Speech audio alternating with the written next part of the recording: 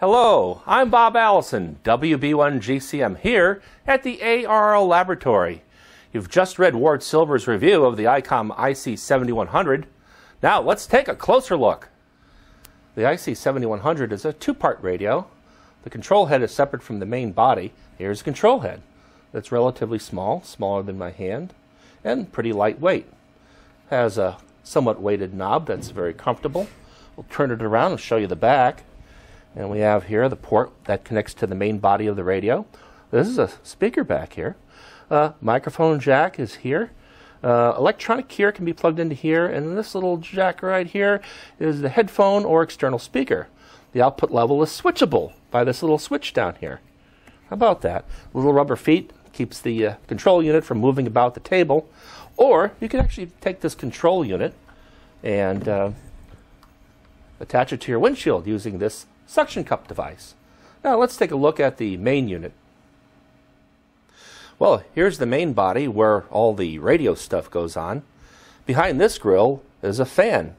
I haven't heard it come on yet.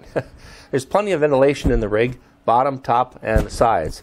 SD card goes here. Let me spin this around. Let's take a look at the back side where all the connections are. The two antenna ports. The microphone jack can also be plugged into here. External speaker jack, USB, remotes, data jack for a GPS receiver, accessory jacks to key your amplifiers, and a good old-fashioned straight key can be plugged into here. And of course, this is where the cable gets hooked up to the control head. Power jack, etc. Pretty simple hookup. Okay, let's turn it on by pressing the button here. And on it comes. So let it boot up a bit. And look, we're at 75% RF power.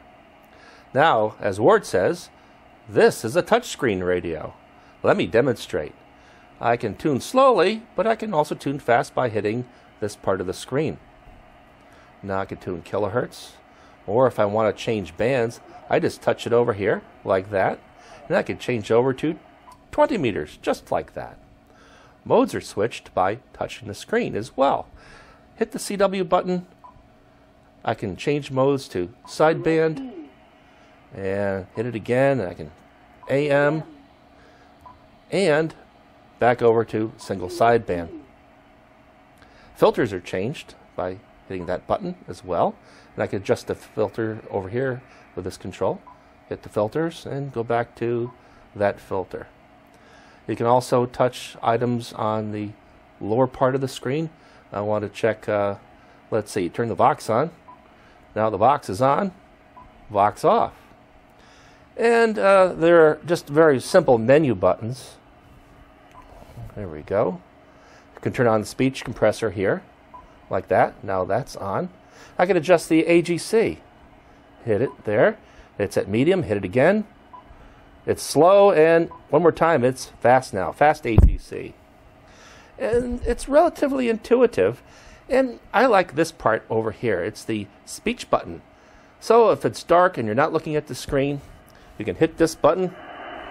F014.0359 megahertz USB. Yeah, how about that? Pretty nifty. Overall, I like the touchscreen, and I think it's the first I've ever tested here at the ARL Laboratory. I'm Bob Allison, WB1GCM. Thanks for watching.